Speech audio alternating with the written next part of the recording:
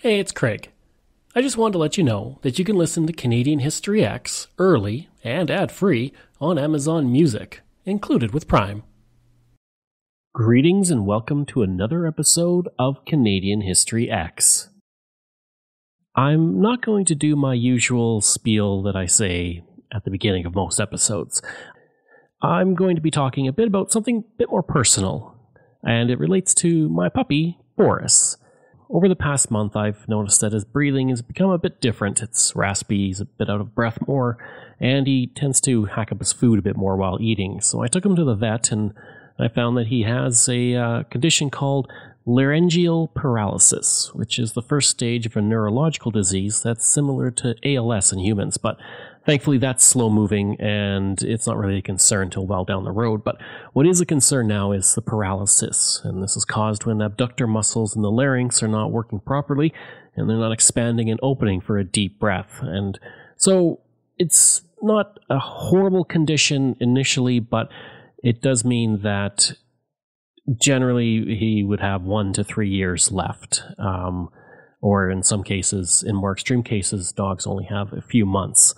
So I'm looking to raise some money for his surgery. It costs $5,000, which is not cheap and well beyond what I can afford. So I've organized a GoFundMe. You don't have to donate. If you can even just share it, I would appreciate it. I just would like to get a few extra years with my dog. A bit of cool news. My other podcast, Canadian History X, is up for a Canada Podcasting Award in the category of Society and Culture. So, to vote, you need to be a podcaster. So if you are a podcaster and you enjoy my shows, I would truly appreciate it if you could give me a vote. The link to vote will be in my show notes. And thanks again. Among the list of great Canadian athletes, we tend to focus a bit too much on hockey players.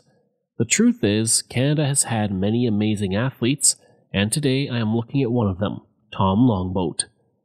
Tom Longboat was born on the Six Nations Reserve on June 4, 1886, to a family deep in poverty who ran a small farm. His name at birth was Gagwe, which means everything. When he was 3, his father George died. But as a child, Longboat would often run around the area, once stating that he ran 65 kilometers from Hamilton to Brantford, arriving home before his mother, who had left hours earlier in a wagon. The Haudenosaunee were known for long-distance running, with runners carrying messages and stringed wampum to signify their distinct and recognized role as a part of the diplomatic protocol between Indigenous groups. When he was 12, Longboat was forced to attend residential school. He hated the school where he was pressured to give up his traditional beliefs in favor of Christianity.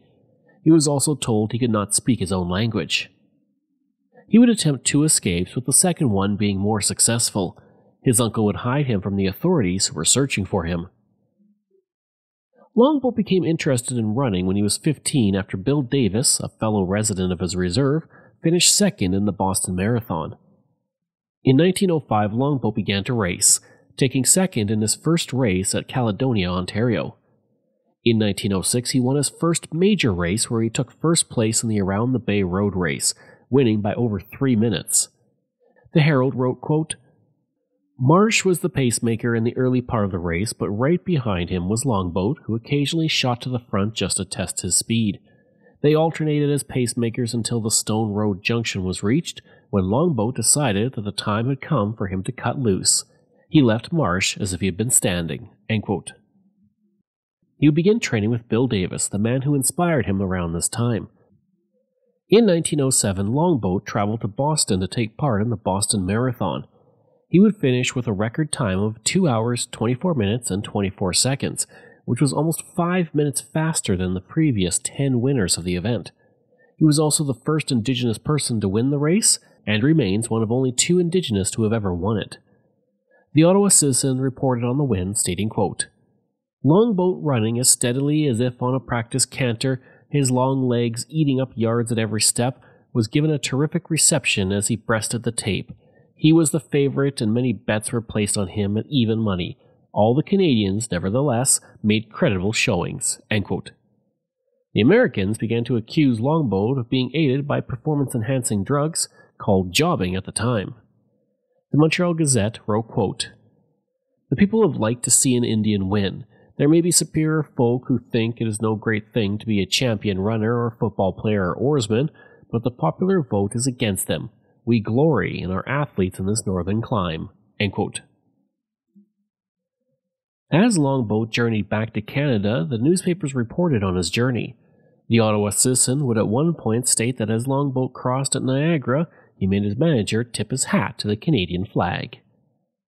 When he returned home to Canada, 200,000 people were part of a celebration in Toronto for him. Around this time, Longboat had become a celebrity across North America. As the Olympics arrived in 1908, Longboat was the favorite to win the race. William Foran, a Canadian Athlete Federation official, would state, quote, "Tom Longboat will start in the Olympic marathon, and Tom Longboat will win." End quote. Prior to even going to the Olympics, the American team protested Longboat's attendance, stating he was not an amateur. The Toronto Evening Telegram stated, quote, "Canada is being quite sufficiently sacrificed to the old country craze for pleasing the Yankees at all cost. If this craze is to be carried out of diplomacy into sport, and Longboat is to be disqualified, then every Canadian athlete owes it to his country to leave the Olympian Games." End quote. Even though he competed, Longboat would suffer difficulties in the race. Longboat would be one of several competitors who collapsed during the race. Even the man who did win the race was suffering from extreme dehydration and fatigue. More than half the competitors did not even finish the race, collapsing from sunstroke as Longboat did. A rematch was organized at Madison Square Garden the same year. The Montreal Gazette reported on the frenzy to see the race, stating, quote, "No consideration was shown by the frantic mob that stormed the entrance of Madison Avenue. Women were tossed about, crushed and battered in the maelstrom of struggling men who were fighting one another in a desperate attempt to get past the barriers. So great was the crush that the squad of police that tried to stem the onslaught was shoved aside in the swirling eddy of humanity, and the bluecoats were helpless." End quote. Running against Orlando Petrie, the man who won the marathon at the Olympics but had been disqualified because he fell and was helped up by umpires, Longboat dominated. The Montreal Gazette continues, stating, quote, "The scene that followed Durando's dramatic failure in the London Stadium was nothing to what we witnessed in Madison Square Garden last night. He tried to struggle to his feet but failed. He was carried to his dressing room where he was soon revived. In the meantime, Longboat shot around the track in the sprint pace, and as the yells and Indian whoops cracked one's eardrums, he galloped in a winner." End quote. Following the race, Longboat chose to go professional. In 1908, he married Laurette Maracle. I want to talk about the local history atlas. This was created by one of my listeners, Ben Woodward, and it's fantastic. It's this wonderful website where you can see a Google Maps image of Canada, and you can visit all of the places in Canada. And within these places are my local history podcast episodes that you can listen to. And one of the great things about it is you can add to it. You can put your own pictures in. You can put your own information. It's creating this wonderful historical mosaic of Canada, and it's a wonderful website. I have the link in my show notes, but if you also want to visit yourself, it's atlas.digitalhistory.ca, and we can create this wonderful mosaic of Canada's history. All of us, you can learn about Canada's history. If you're going on a road trip, you can use this wonderful site to see where you're going and the amazing things that you can see, so be sure to check it out. In 1909, Longboat became the professional champion of the world by dominating races throughout the year. Through his races, the Montreal Star would publish hour by hour, mile by mile bulletins of his races outside their offices. In Toronto, police would stop him from taking part in races because spectators jammed traffic in the business section to see him. But throughout his career, Longboat was often the target of racism from the press. This was especially shown in how Longboat prepared for his runs. He would develop a method of having hard workouts followed by active rest such as long walks. These recovery periods annoyed his promoters, and the press would call Longboat lazy. Longboat's alteration of hard, easy, and recovery days is now norm for training among runners.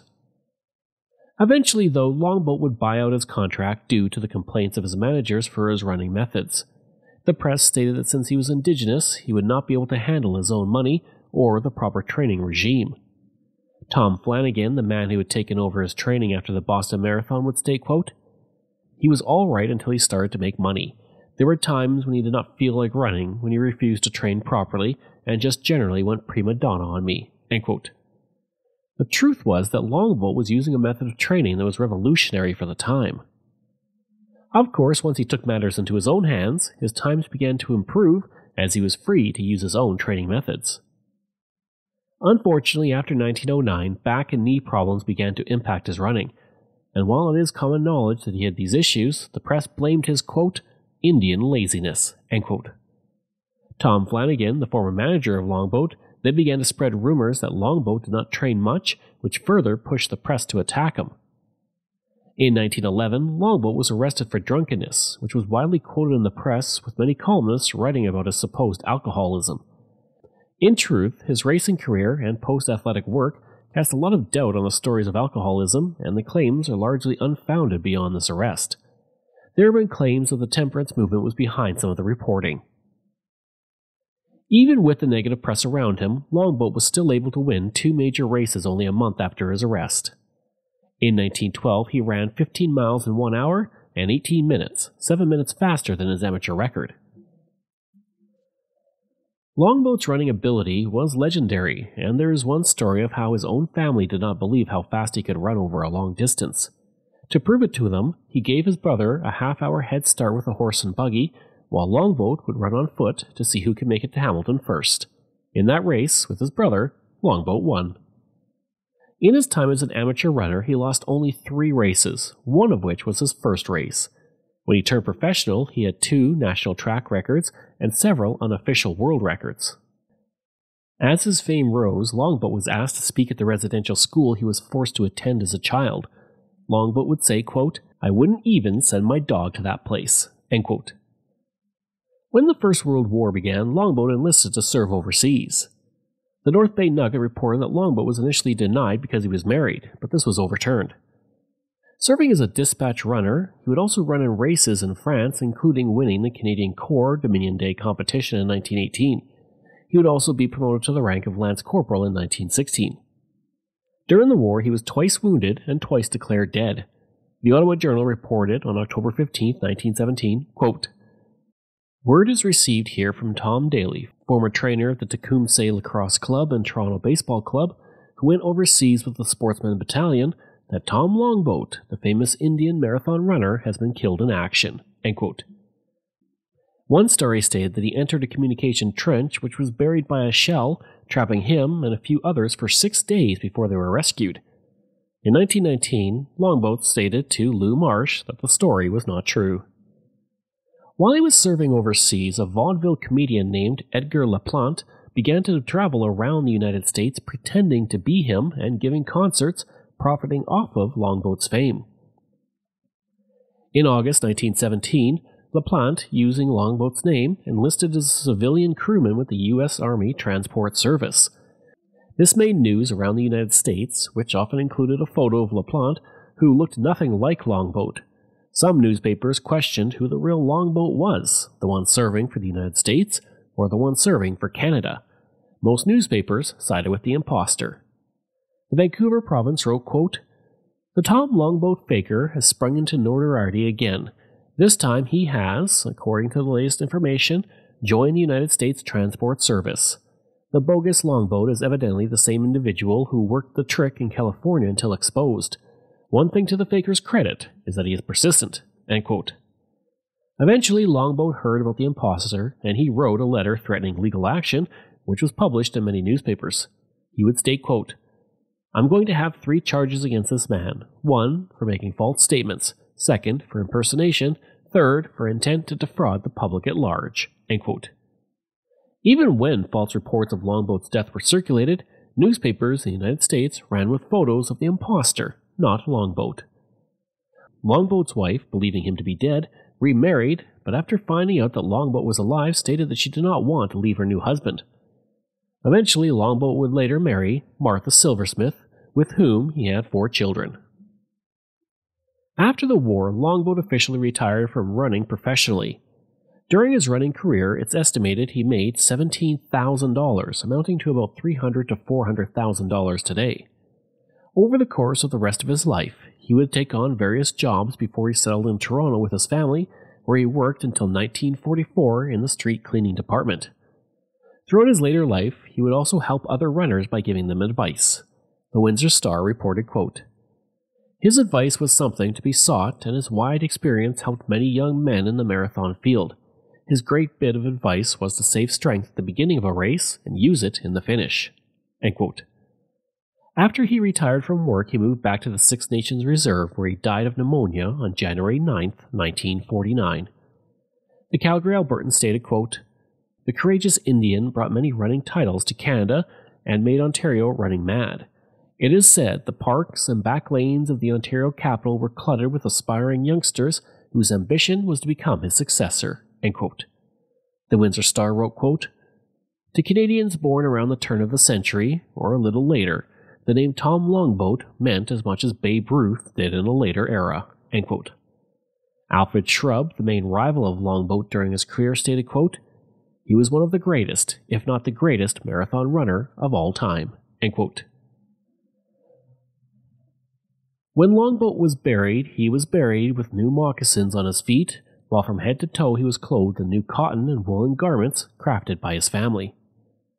Even after his death, Longboat was still met with racism in the press.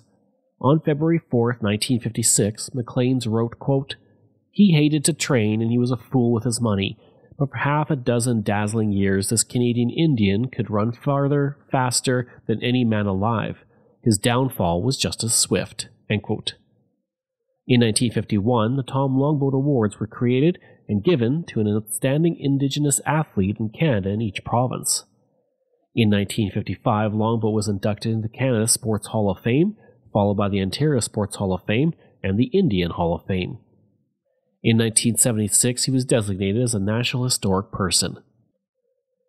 In 2000, a stamp was issued by Canada Post to honor Longboat. In 2013, Tom Longboat Lane was opened in Toronto, and that same year, June 4th was declared to be Tom Longboat Day in Ontario. In 2018, a Google Doodle was created to celebrate his life, which made national news across Canada. Longboat started running in his teens after fleeing a residential school to live with his uncle. He easily won his first Boston Marathon in 1907, destroying the previous record by 5 minutes in a snowstorm, no less. After turning pro, he won race after race, becoming one of the most famous and respected Indigenous people of his day. His greatest rival, British runner Alfred Shrub, called him one of the greatest, if not the greatest, marathoner of all time. He was even a hero of the First World War. Today, we visited the school in Toronto that bears his name as kids celebrated Tom Longboat Day. Tom Longboat was famous, and the school just represents him to keep him going through generations. In relay, I had to experience what he how he ran and how did he do it. I learned that he was a messenger during World War I, and his family's kind of complicated, where when he went to World War I, his wife thought he might have died, so she married someone else, so he got a new wife when he came back.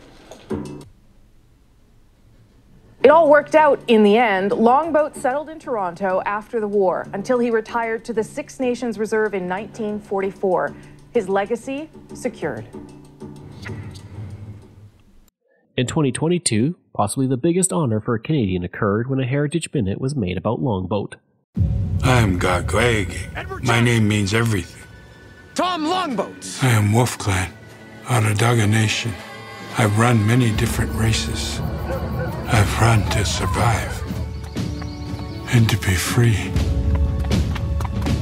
I've run to win for honor. His people might be lazy, but this one's damn fast. My people respected our runners, people who carried important messages from village to village. I need a guide to the next post. Dispatch carrier, sir. I can get you there. God's sakes, man, slow down. Who do you think I am, Tom Longboat? Oh, sir. I am. Running makes me feel alive. It's everything. Tom Longboat was the first Indigenous person to win the Boston Marathon. He ran his way to international fame and became an inspiration to generations of athletes. In 1998, when Maclean's was doing up its list of the greatest stars of the 20th century for Canada, Tom Longboat finished first, ahead of people such as Wayne Gretzky, Lorne Michaels, Mary Pickford, and Celine Dion. I hope you enjoyed that episode and my look at Tom Longboat. If you did, please leave a rating and review. If you like, you can email me at craig@canadaehx.com. You can find me on Twitter. My handle is Craig Baird, CraigBaird, and I'm on Instagram at Bairdo37. As well, again, if you want to support the podcast, you can for as little as $3 a month. Just go to patreon.com/CanadaEHX. And you can donate to the podcast by going to CanadaEHX.com and clicking Donate. And I also want to thank all of my wonderful patrons. And I apologize if I get any names incorrect. Sarah White, Tom McMillan, Mike Sullivan, Wendy Mills, Keelan Prignitz, Michael Matthews, Joanna Parker, Jeff Dahl, Vobs, Robert Page, Richard T., Colin Johnson, Jeff Hershey, Kyle Murray, Steve Paikin, Matthew Gartho, Lionel Romaine, Dr. Bob Turner, Randy Hayden, Doug Campbell, Reg W., Deborah Carlson, Francis Helbling, Nixon Ree, Shannon Marshall, Clinton Martinez, Dimitri Chauve, Aaron O'Hara Myers, Robert Dunseith, Todd Casey, Catherine Roy, Luke S., JP Bear, Jason Hall, Phil Maynard, and Iris Gray. Information from Canadian Encyclopedia, Maclean's, Library and Archives Canada, Wikipedia, Ottawa Journal, Montreal Gazette, Vancouver Daily World, North Bay Nugget, Vancouver Province, Windsor Star, and the Calgary Albertan. Thanks, and we'll see you again next time.